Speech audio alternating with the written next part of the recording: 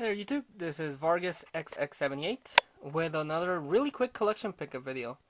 Actually picked up a lot of random stuff, so I decided to share it with you guys.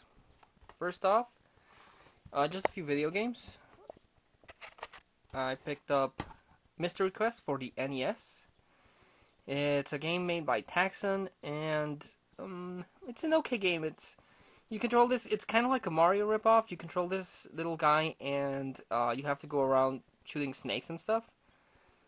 But you know, it's decent. Picked up Captain Skyhawk for the NES, made by published by Milton Bradley, which is the board game company.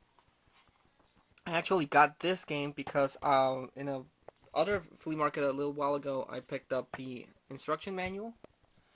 So I had the instruction manual and I didn't have the game, so I decided to pick it up. And the game's actually developed by Rare, yet another Rare game for the NES. And you control this fighter jet that has to go around shooting obstacles and avoiding mountains and stuff. The graphics are actually pretty good on this one, so I'm really glad I picked up this one. And the next game is actually one of my milestone games, because it's the 200th game in my NES collection, and that's Gradius. It's not in the best condition.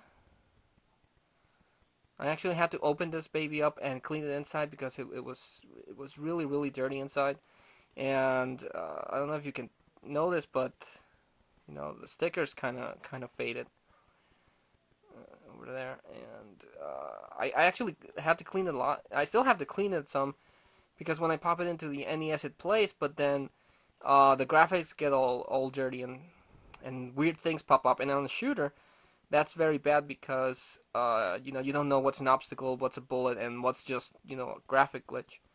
So I still have to work on this one, but this one's important because, like I said, it's my 200th NES game, so really happy about that.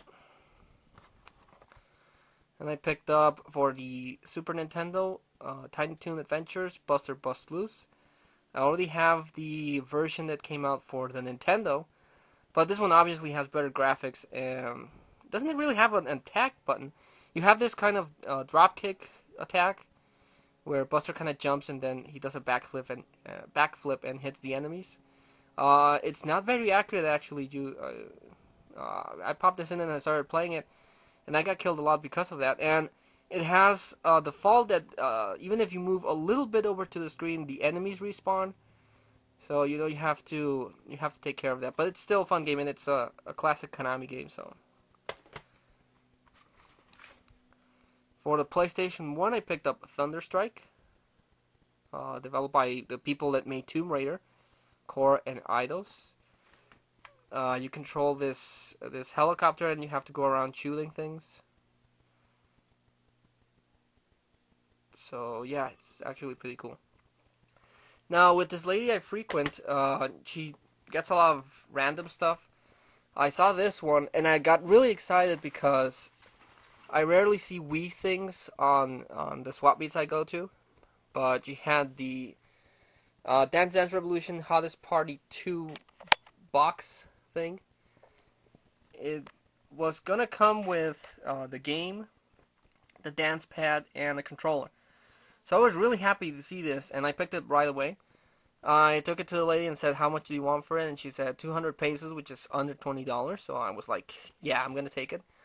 But I wanted to make sure it was complete, so we opened it up, and it only comes with the dance pad. It does not come with the game or the controller. So I was really disappointed on that. But the lady still was like, "Okay, give me 60 pesos for it," which is still under like $5. So for the dance pad and the box, that I thought that was a really good price, so I picked it up anyway. Now all I have to do is pick up any of the Dance Dance Revolutions for the Wii, or this actually plugs into the GameCube ports, so I might track down Mario Party Mix. So yeah, it was a cool purchase nonetheless. And the last random thing I picked up, I really liked Lilo and Stitch. It's a Disney cartoon, and I think it's one of the last really good 2D cartoons that Disney has come out with. So I don't really like, or I don't really collect stuffed animals at all.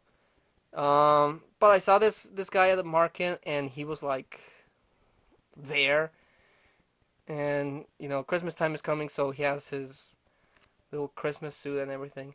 And I actually like the Stitch character.